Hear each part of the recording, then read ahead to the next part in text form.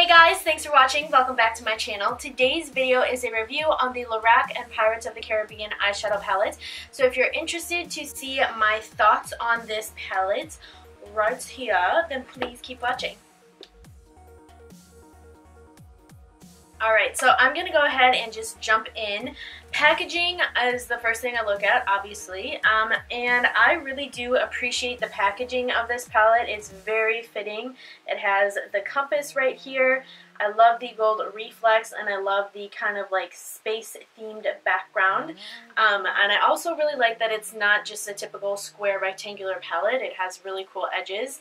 And one little added bonus is that it has like a little side compartment right here, so you can like throw eyeliners in there or something like that if you're traveling.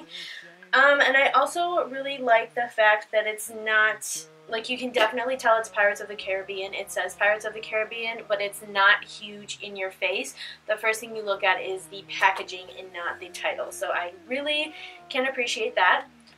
Opening up the palette, this is what it looks like right off the bat. I do like the color scheme that they have going on. I like the colors.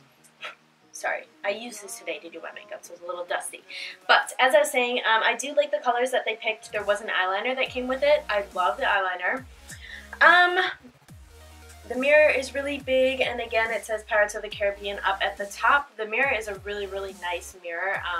I really appreciate when palettes put mirrors in that are the size of the palette. That's a big A+ to me. But, so now on to the quality of the eyeshadows. I really do like the shimmer shades. I'll swatch some here for you guys. Okay, so to be honest, I really like the shimmer shades of this palette. These are the swatches of them. All the swatches are no primer, just one swipe on my skin, and that's it. But I really do like these. The color payoff is great. They are nice and pigmented. I have yet to play around with the darkest two shimmer shades, but as far as I know, the lighter ones are pretty nice. I've done a couple different looks with these for work, but I do like the shimmer shades. I also like that there's a different variety. You have the blue, the green, the reddish brown, the almost duochrome one here in the middle. You have a light shimmer shade, you have a silvery one, and you have black. So there's a really, really nice combination of shimmer shades, and they work better. I will say this, they work better if you use your finger to apply them to your lid rather than a brush. If you do want to use a brush, I highly recommend using just like a flat eyeshadow brush and then using either like Max Fix Plus, or even if you just wet your brush with a little bit of water, you can even dip it on your tongue. Just get it a little bit wet. It's going to make the colors a little bit more intense than just putting it on with a dry brush. But yeah, so I like the shimmer shades. Again, as always, if you use something wet, for a shimmer shade, it will intensify it, but I do like how they swatch like this. This is how they come out on your eyelid if you use your finger, because I just use my finger, but with a brush, they do not come out as good. But overall, I really, really like the shimmer shades, so that is a big A+ for me. And now, let's move on to the matte shades. So right off the bat, you guys can tell that the matte shades did not swatch as well as the shimmer shades, and I think that happens a lot with eyeshadow just because shimmer versus matte is like two different worlds. They're completely different formulas, completely different consistencies, and serve completely different purposes.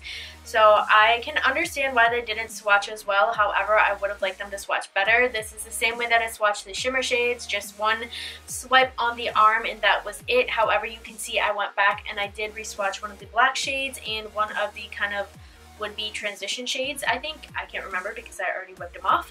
But, so yeah, they did not swatch as well.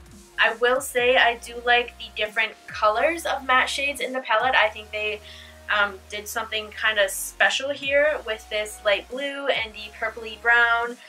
However, I do wish that they would have put in a nice transition shade, if that makes sense. Like, what I've been using for a transition shade is this one right here, Pirate's Chest. And to be honest with you, I normally go in with something like Cocoa Bear from Makeup Geek, which is a much warmer, richer, darker brown than Pirate's Chest is. It's not a dark brown, but it's just darker. Because if you really wanted to do like a warm eye look with this, I tried my best today, you kind of can't, because there's no warm brown in this palette, and a lot of people love their warm brown eye looks. on one of them. But so I've been using a lot of Pirate's Chest, a lot of Tell No Tales just to darken up my crease and try and make something warm brown, but this is very, very purple, so it doesn't work. And then the other brown shade that's in here is Rd, which is a very, very dark brown, and it's also a shimmery shade, so if you want that matte dark brown in your crease, you just can't have it. So you have to dip into another palette or another eyeshadow or something like that. So I really wish I would have put one of those in the palette, but it's not that big of a deal. And then the other thing that I will say about this palette is I just really wish the mattes were better. I've heard a lot of reviews, like even on the Pro Mega palettes, that the mattes just aren't that great, like they're just watered down versions of the previous palette, and I kind of have to say I do, like, these feel watered down. They don't feel pigmented. I even used Lost at Sea on my lid yesterday, which is that really, really that really pretty light blue, and when I applied it to my lid, I used my finger. It really went on beautifully. However, it didn't stay on, and it was kind of hard to blend out with what was in my crease, which was kind of that Tell No Tales purpley mauve color, which is this one right here. And yeah, it was hard to blend out. You would pack, and then you would really lightly with your feather. I was going to say feather. With your brush, you would try and kind of just blend your crease a little bit so it doesn't look like just a streak of eyeshadow, and let me tell you, I definitely had to work with it. So I wouldn't really say that the lighter shades are blendable. You can blend them away very easily, but you can't like pack and blend them, because with you packing and blending, you're actually just going to be taking away from what's already laid down. So I will say that I wasn't a huge fan of the matte on the lid. Because once I did get to where I wanted it to be, by the end of doing my makeup, it was like a completely different color. Like I blinked off the really pretty light blue, and then you were kind of seeing a little bit of Tell No Tales, which was that purpley mauve color, and you saw that how it was kind of down a little bit lower than my crease, and you saw how that was partially on my lid. And I just really wish that the blue shade stayed on a lot longer than it did. Because I do my eye makeup first and then I do my face makeup, and by the time I was done with my face makeup, it was pretty much gone, and I had to reapply, and then I had to fix my eyeliner because I got the blue eyeshadow in my eyeliner, so it was just kind of a mess, if that makes sense. But yeah, so these shimmers are definitely better than the matte shades in my opinion. They swatch better, they go on better, and they're almost a little bit more blendable, if that makes sense. You can blend them up into your crease like I did today.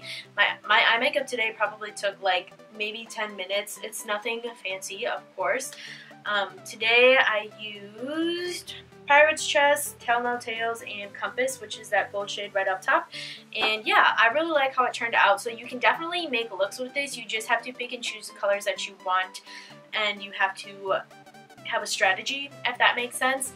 So yeah, overall, I don't know if this palette is really worth the 50 bucks or whatever that it was. But I will say there are, I think, more shimmer shades than matte shades in the palette, if that persuades you anymore. So completely up to you.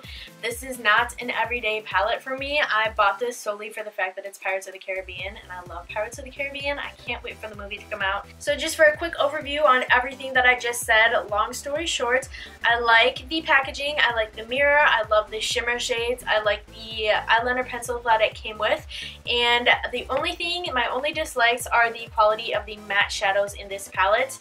If you are looking for some fun new shimmer shades, I think this would be a fun palette to buy, but if you're a girl who does all matte, I would stay away from this. If you just love Pirates of the Caribbean, go ahead and get it, because I'm pretty sure that this is limited edition. I don't know why they would keep it all the time, but yeah, so that's my honest opinion. It's not an everyday palette for me. Just based on the colors, I really wish they would have put a matte brown, warmer, darker shade in it, but that's okay.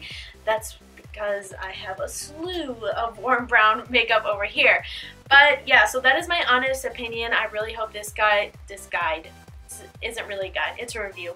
I really hope this review helps you guys to make a decision if you're on the fence or not. Leave me any questions or comments down below. I'll be more than happy to further discuss this palette with you guys. But that's it for now. Thank you guys so much for watching. I really hope you have a great day, Please don't forget to like and subscribe, and I'll see you guys in my next video. Bye guys!